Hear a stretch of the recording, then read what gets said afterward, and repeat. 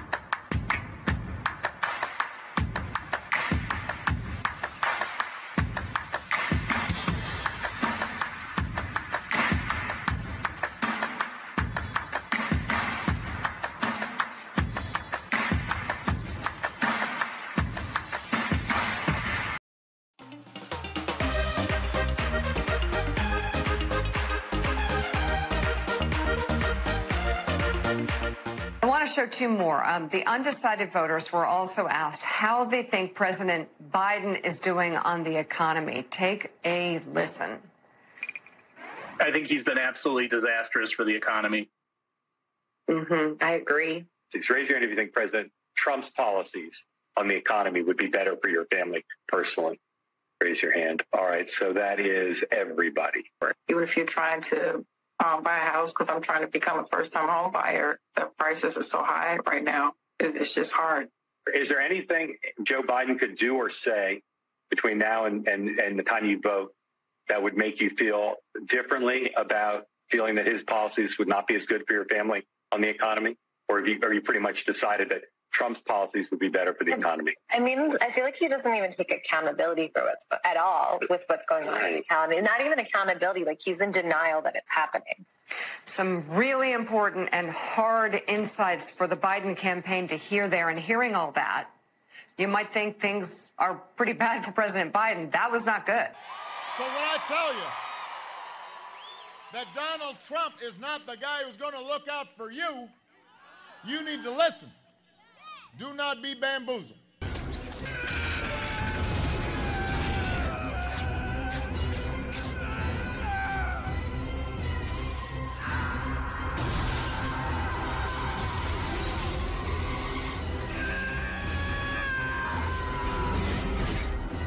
We're slowing down.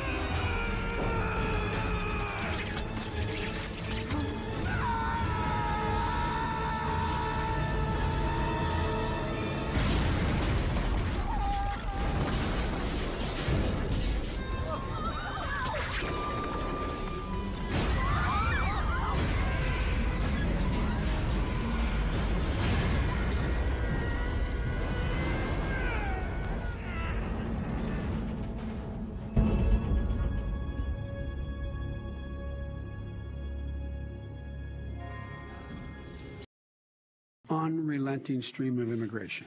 Non-stop. Non-stop. Trump train!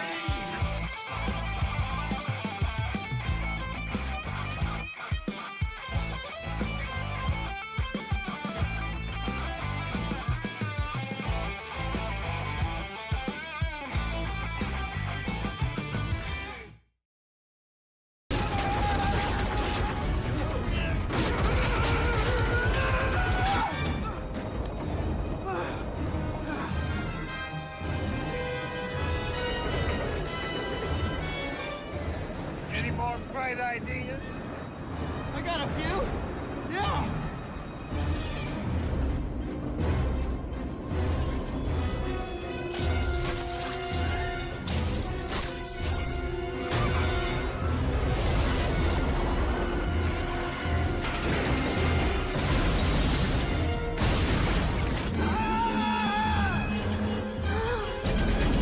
Whoa, watch out!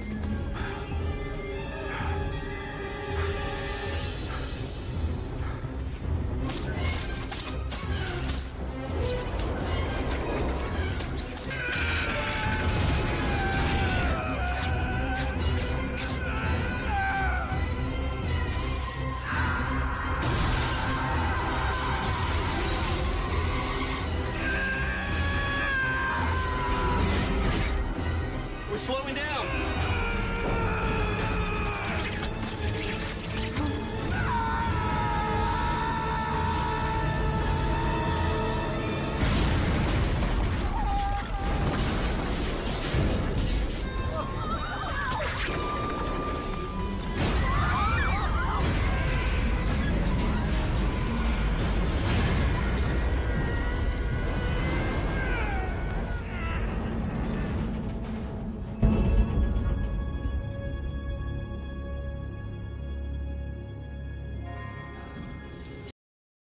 Unrelenting stream of immigration.